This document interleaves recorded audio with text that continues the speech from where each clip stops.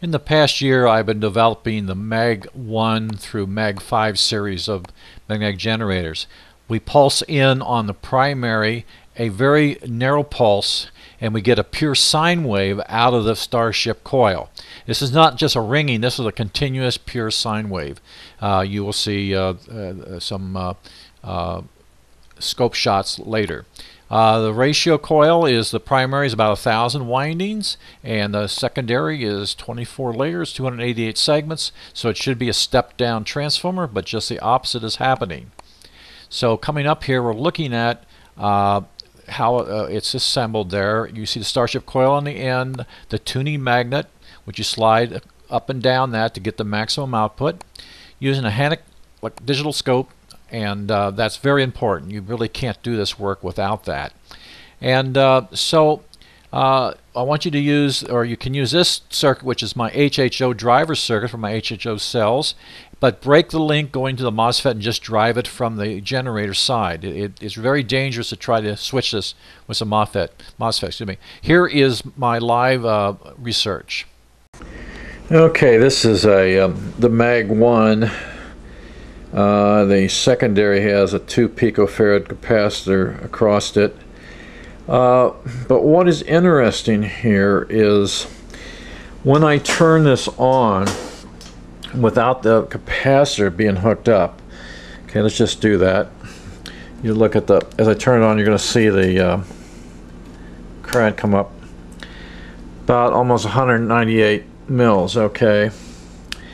But look what happens to the current draw when I connect it to the capacitor. It's going to be charging the capacitor. You see it drop down there? And as the capacitor gets charged, the current goes up. But actually, let me shut it off and discharge the capacitor one time here. And we'll do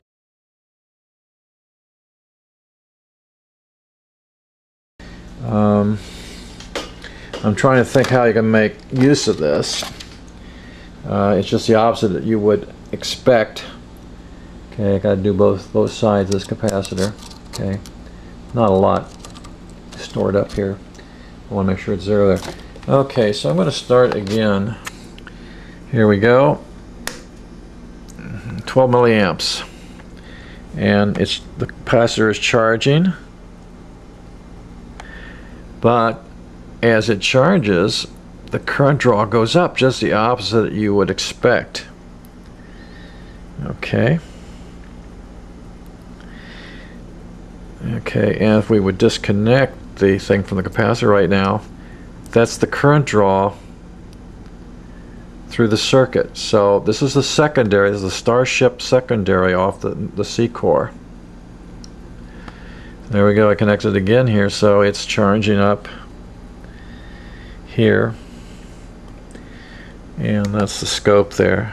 Also, the waveform height changes. If you take a look at that, this is with a Shockley full wave bridge. So this is very odd, but it's like if you increase the load, you decrease the current draw. So think about how we could use this. This is the MAG 1. Okay.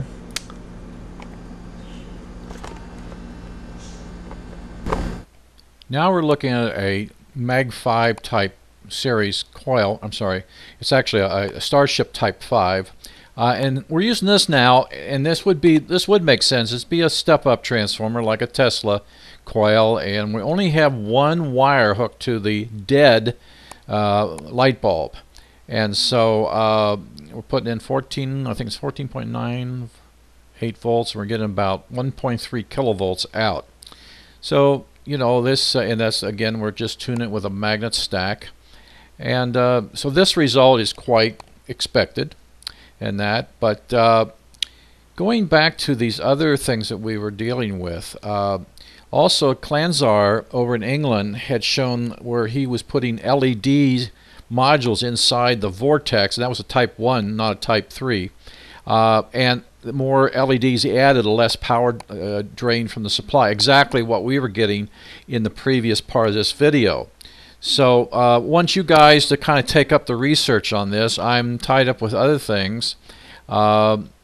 This is showing, this is on the type 5, which is completely different than the type 1 and 3 MEG.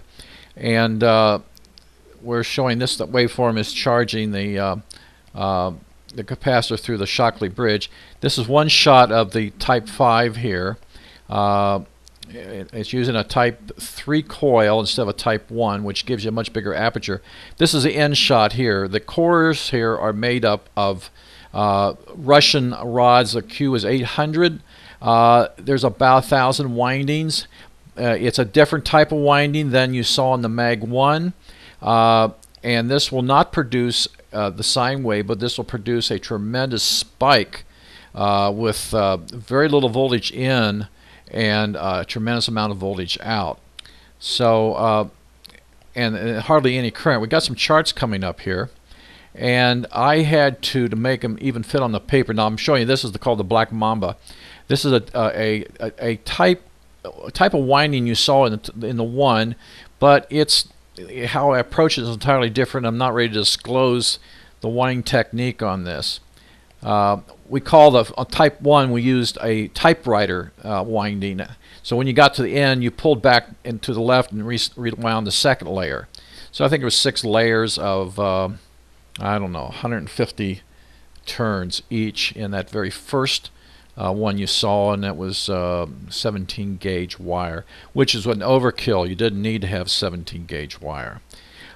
Here's the output of the type 5. And we'll get a close-up here, and you'll see the output. And on this, I was using the MOSFET to drive this, and that's why I say be very, very careful. And look, you can notice here, look at the yellow line. That is the drive pulse. Notice that it's real long compared to the pulses coming out of the Starship coil. So this frequency is 2.8 kilohertz. We have on the type 1 had done anywhere from about 27 kilohertz up to 114 kilohertz with different tuning capacitors. And there's a spreadsheet that I can send you if you email me, and some tests that I made, so you can see that the efficiency changes as frequency. Now this could be scaled up differently by using a bigger core. You might want to drop it down lower. You can see it's pretty linear, but it starts to flatten out beyond about 12 volts. I don't know why there's a little bump there in about the 8 volt range there. And again, these may not be too easy to read, so I'd be glad to send these to you. I had to divide the graph by a figure of 10. I think I said 2 was a figure of 10, so it fit on the page. But the numbers are correct. If I had, you would not been able to see that if it would have gone off the page if I used the correct numbers. In the spreadsheet, all those numbers are there. And what's interesting, the red, which is the current, never shows on the bar graph. It's so low. So this one has, I think the power, okay, and here's the spreadsheet. Yeah, that one had the power consumed. And so this is a preview of the spreadsheet. So I can't really give you any more help as far as talking to you on the phone or emails. I've given enough here that you can go ahead and take it on your own. And I've duplicated this many, many times, so there's really not going to be any problem on doing that. So yeah, there's the thing where I said the yellow voltage, I had to use a multiple of 10, actually divide by 10, not multiple, but divide by 10 so it would fit on the graph. And so this has consumed a lot of my time. My 2 investors, which both were flakes, unfortunately, but one was a nice flake, but she was still a flake, and the other one let me high and dry just when we were going to produce the Starship energy system. So if you need this information, email me there, and thanks for watching. This is HHO 4 volts.